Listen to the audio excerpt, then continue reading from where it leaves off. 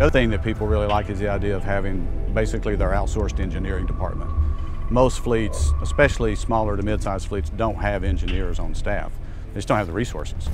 And the ability to call someone or email or ask the question, those type of things, that's part of the membership. That's a great value. Transportation logistics are quite heavy. It's very specific and detailed. Every minute you waste is money for the transport company.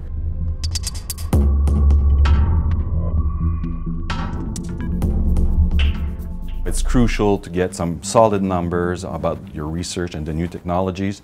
You want to get the best technology that works for you for short, medium, and long term, and a guaranteed return on your investment. As a major training center, it's essential to have a partnership with PIT. It keeps us and our students well prepared and updated on the latest technologies.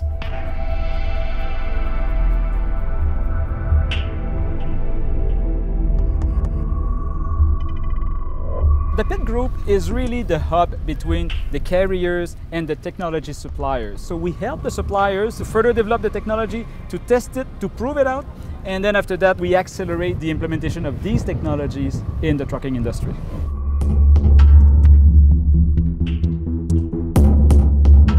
One of the core things that we do, we test green technologies. Green technologies are developed to reduce fuel consumption and reduce greenhouse gas emissions. There's different kinds of testing you can do. There's simulation on computers, there's wind tunnels, but there's nothing like actually being on a track and actually driving on a real truck. So that's why we came.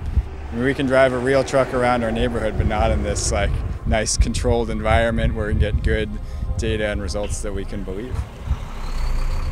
The recognition of the PIT Power brand as a certification is our main goal in the next few years.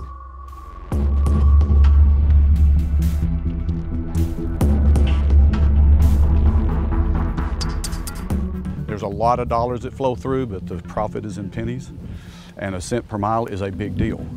So if we can save a fleet a cent per mile, that's very worthwhile.